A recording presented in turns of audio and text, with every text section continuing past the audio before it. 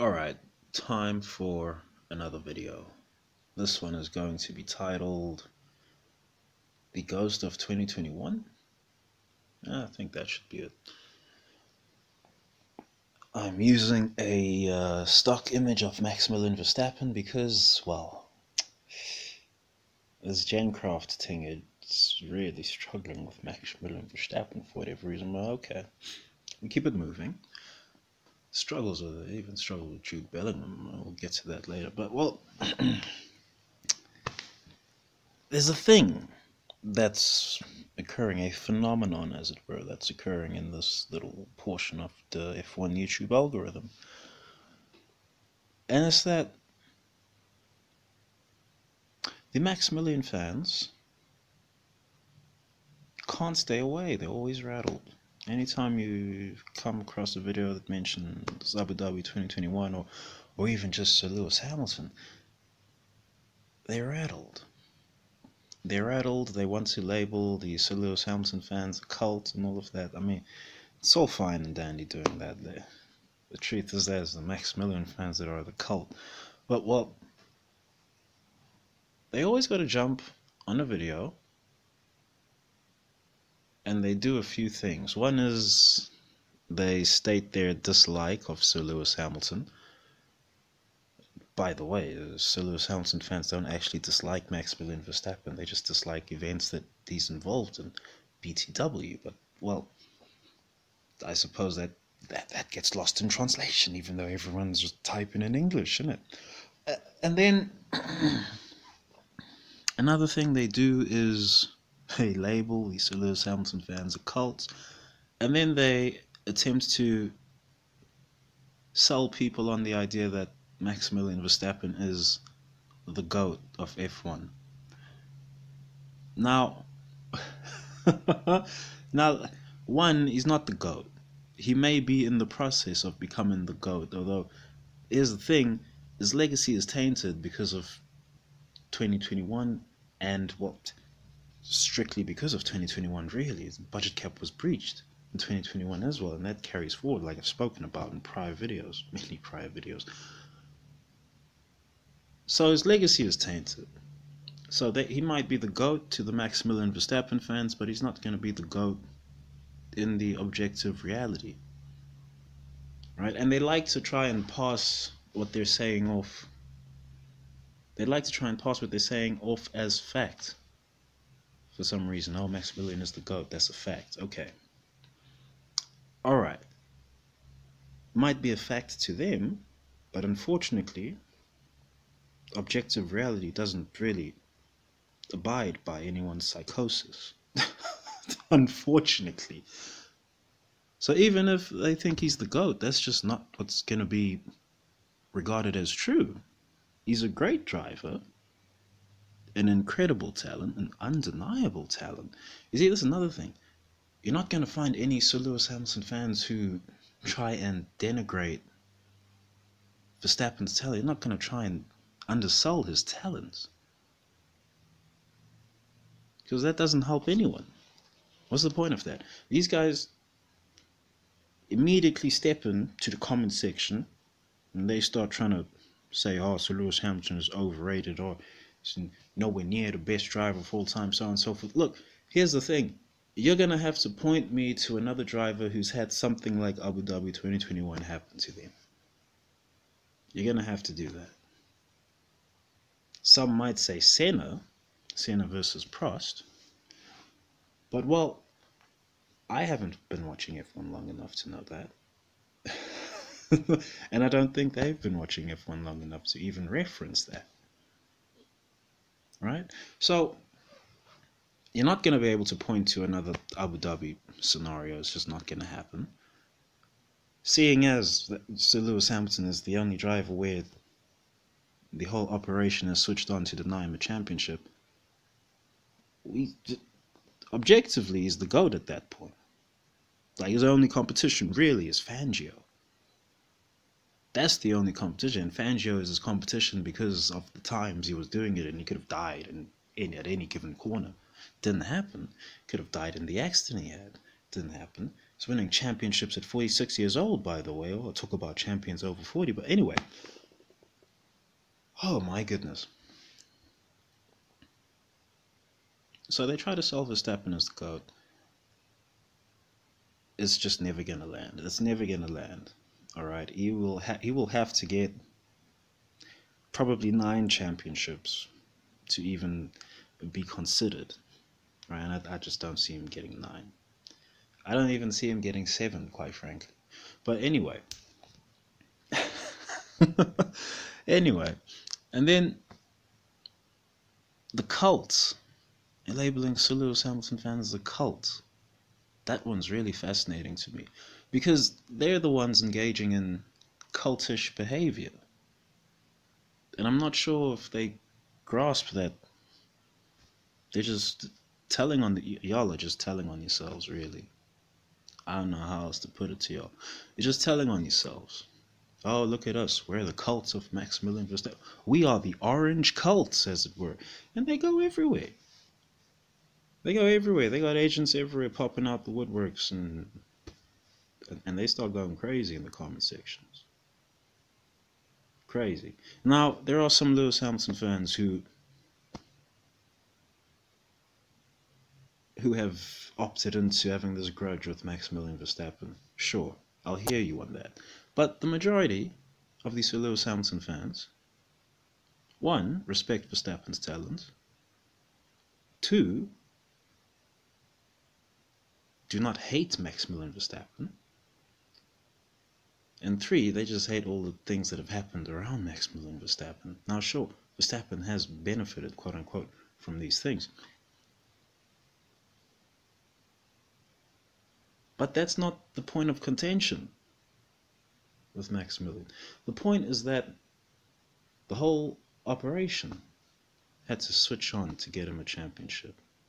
The point is that the whole operation had to sweep the budget cap breach under the rug. You see, Zak Brown. Zak Brown's a fascinating character. He's coming in with his American flair, as it were. But Zak Brown, obviously, he's been told, look, you can't be talking loosely about scenarios that are in play in the F1, such as the budget cap breach and what its ramifications are. It's very clear that Zak Brown has been told by people smarter than him in regards to F1 what exactly the ramifications are of breaching budget cap. So he's been told. Alright? Now, I don't know, who knows, he might have done some funny accounting to get McLaren an advantage. We'll see what happens. But, well, you see, the point is that everyone has had to opt in to allow Maximilian Verstappen's reign to happen without any problematic optics cropping up. And this is a thing that the Verstappen fans just do not grasp. Y'all just don't grasp it, and you keep coming to various channels trying to air your truth, as it were, but your truth is not reality. Right? Just because you believe it to be true does not necessarily mean that it's reality. Right? You might be colorblind or something. You see the sky is purple. The sky is not necessarily purple. It might be true to you that it's purple, because that's what your eyes see, but rest of us are seeing something different. Rest of us are seeing something absolutely different. Now, the Verstappen fans, they're in a tizzy, because they're realizing that their boy's legacy is not going to be what they want it to be. They have to desperately sell his legacy anywhere they go. I never saw this happening with Sir Lewis Hamilton. Never. I still don't actually see it happening with Sir Lewis Hamilton. People just talk on what's factual. People don't like what the facts are.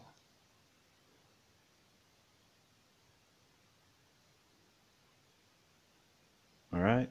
Now, why are they doing that? Because this ghost of 2021 is settled in their heads, is rent-free. It's rent-free, man. It's taking up so much space in their heads. completely rent-free. It's not paying no rents, not paying no levies, none of that. None of that.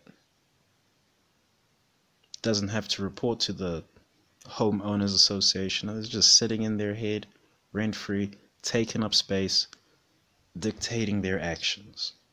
All right. They come onto channels, you know, their channels are posting daily, right? The Verstappen channels are posting daily, bro, Seth. You know why they're posting daily? Because as long as the show keeps moving, right? As long as you keep the show moving, then you don't have to actually stop and take stock of what's actually happening. Right, this triple header that they're doing right now, we're in the second race of the triple header, and it's going to end on Silverstone. The triple header that's going on right now, right? They quizzed Maximilian Verstappen on ticket sales for the Silverstone Grand Prix. I'm pretty sure it's going to have a good attendance anyway. I would be surprised if it doesn't. But they quizzed Maximilian on ticket sales. Oh, why do you think there's fewer ticket sales for the British Grand Prix? I mean, really, what's happening is that the Brits, you know, I might have a lot to say about the Brits, but the Brits, like the Americans, they don't tolerate bullshit. They don't tolerate things that are supposed to be sports being made into entertainment. Other people might do so. You see, the Brits are spoiled as well. Like, the Brits are spoiled as well. They're going to have the F1 come by. You know, Silverstone might lose the contract for like 3 years or something, but it's going to come back. You'll have time to do so. You'll have time to go to the Grand Prix later. Right? Other countries don't necessarily have that. The F1 might only come around for this 4-year period of the contract that's been signed with the circuit. And that will be that. You're not going to have another F1 race probably for 20 years, 30 years, 40 years, forever. Who knows? But the Brits aren't buying tickets. Ain't that fascinating? Ain't that fascinating? They were still buying tickets when Schumacher was dominating. They were still buying tickets when Alonso was doing his thing. They were still buying tickets when Vettel was doing his thing. They were still buying tickets when Sir Lewis Hamilton was doing his thing. People are going to say, oh, it's British. Sir Lewis Hamilton, he's British. Of course they're going to buy the tickets. Well, I mean, the Brits do the in-group preference thing, and they like the white drivers more than Sir Lewis Hamilton. So you can't really say that they were there to see Sir Lewis Hamilton. It would be useful to them that there's a Brit dominating F1. Yeah, sure, that would be useful, but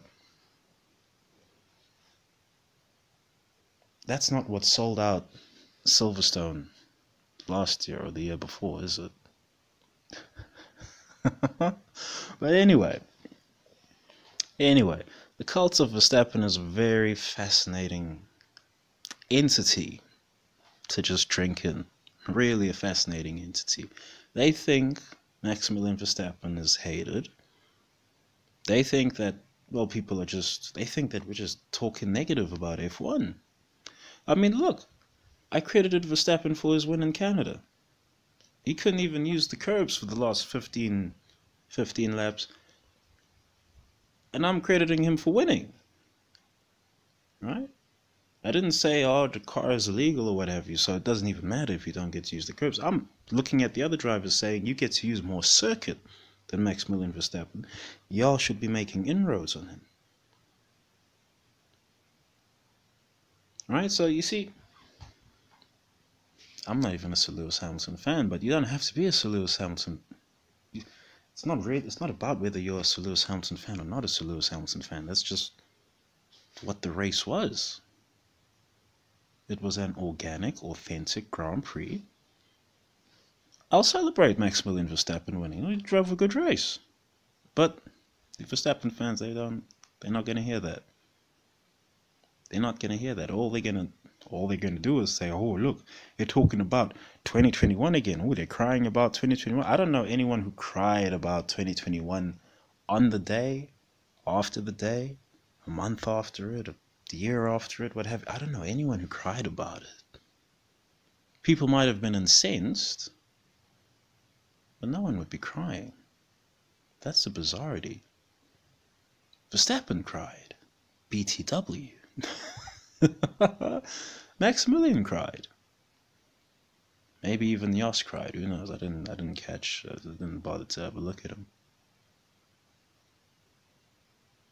Spice Boy cried. Did he not?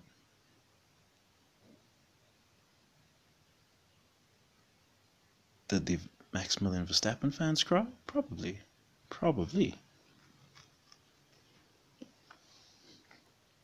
But I mean, look, this is a PSA to the Maximilian Verstappen fans. Y'all gotta slow down with exposing yourselves. Really. Y'all really gotta slow down. Yes, we can see that you're a cult. It's not a problem to be a Maximilian fan. It's not even a problem to be a cult, but if you're gonna start attacking other people or trying to denigrate Sir Lewis Hamilton, a driver that your own fave is never gonna denigrate, I mean, I don't know what you're doing at that point. I really don't know what you're doing. You're just under the psychosis that the apparatus has put you under, and you are reveling in it. And someday you're gonna have to come to terms with the truth that unfortunately Maximilian is not what you wanted him to be, because the FIA and FOM failed him. Even Red Bull failed him by going over budget.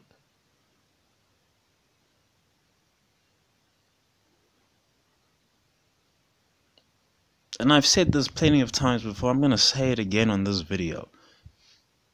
A driver of the talent of Maximilian Verstappen deserved better. Deserved much better than 2021, the whole season, and thereafter the budget cap breach and the ramifications of that. He deserved much better than that. Much better. He is too talented for us to have to deal with unpacking the whole 2021 situation with the whole season with Michael Masi and thereafter the budget cap breach. He's too talented for us to have to do that. But we have to. This is the reality we've been given. That's the reality we've been given. There is no psychosis there. There is no Otherwise, the penalties Red Bull was serving last season shouldn't have existed.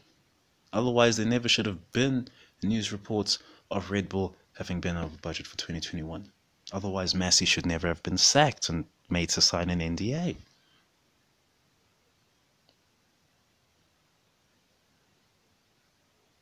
What's another thing they talk about? The 50G at Silverstone? Guys, you know how many drivers have had a 50G impact? I mean, I would understand talking about the 50G if the Hans device didn't exist. I totally get it then. But this is Hans device era. Ocon had a 50G impact at Miami. I didn't hear no one say he almost died. I didn't hear that. Oh, the circuit almost killed Ocon. I didn't hear no one say that. 50G impact he had. Right? You could perhaps try run it that the accelerometers are telling a lie, but you gotta be smoking some premium grade reefer to be doing that, really.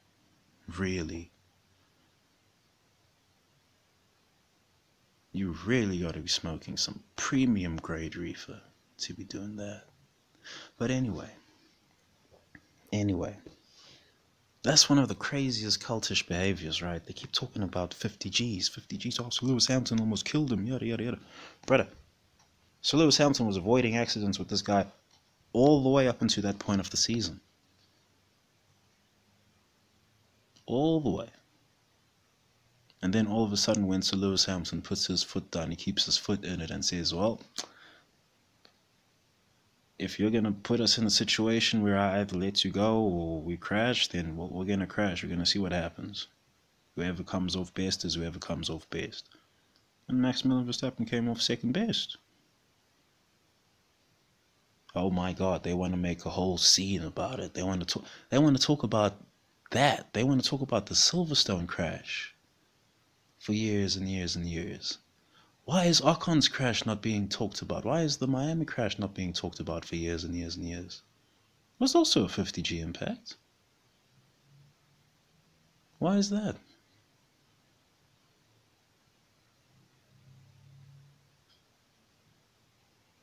Funny little men, them, these Maximilian Verstappen cultists are. But anyway, the problem is not with Maximilian Verstappen. Everyone can note Verstappen's talent. That's not difficult to do. Verstappen was no doubt a lot of people's favorites at some point, especially after the things he did in Brazil in the wet. He was no doubt a lot of people's favorites at some point. They wanted to see him succeed. People no doubt still want to see him succeed, even if they are Lewis Hamilton fans. But there's a context that he must succeed in, and that context that's not the context we were given for 2021. That's not the context that we've been given for 2022 or 2023. Now, this season, current season, we are lucky that McLaren have put together a car that can actually win at some Grand Prix. Well, that probably should win at some Grand Prix. We're lucky. Alright? This is what everyone has been hoping for, not just the Sir Lewis Hamilton fans. See, it doesn't even matter that Sir Lewis Hamilton is not the one that's challenging Maximilian Verstappen for wins right now. We're happy that it's Norris. Don't matter who. Don't matter who. Oh, they finally closed the gap with that illegal Red Bull. Red Bull started hitting the point of diminishing returns and all people finally caught up. You know who's happiest about that? The commentators. Commentators are happiest about that. They finally have something to comment. They finally have something to run commentary on. Goodness me. You know, there's another thing that the Maximilian Verstappen fans do a lot, and they claim that there's a British bias in the commentary, specifically for Sir Lewis Hamilton. Now, I don't know, have y'all been watching F1? That's never really been the case. It's never really been the case that Sir Lewis Hamilton was favored by commentary. It's never really been the case that it matters that it's British commentary. Alright, the British love to paint themselves as the most fair people in the world. That's what they love to do. They're not going to jeopardize that by suddenly running favorites. Yes, commentary team might have favorites, but I promise you, Verstappen, Maximilian Verstappen, is a bigger favorite for them than a Sir Lewis Hamilton, than a Lando Norris, than a Gorgeous Russell, than a Charles Leclerc. It's a bigger favorite. Brundle is a bigger fan of Verstappen than any of the drivers on the grid. But no, we won't. You know, no one's gonna. Well, I suppose some people have spoken about Brundle waxing lyrical about Maximilian Verstappen, but really, I'm not gonna complain about that. He likes Verstappen, he likes Verstappen. I don't really give a damn. Like, how can I blame him for liking Maximilian Verstappen?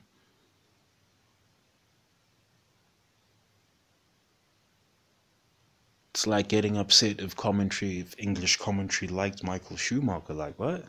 What? Why would you get upset? Bizarro. But anyway. Yeah, I think I'll end the vid there. Thanks for watching, thanks for listening. Peace.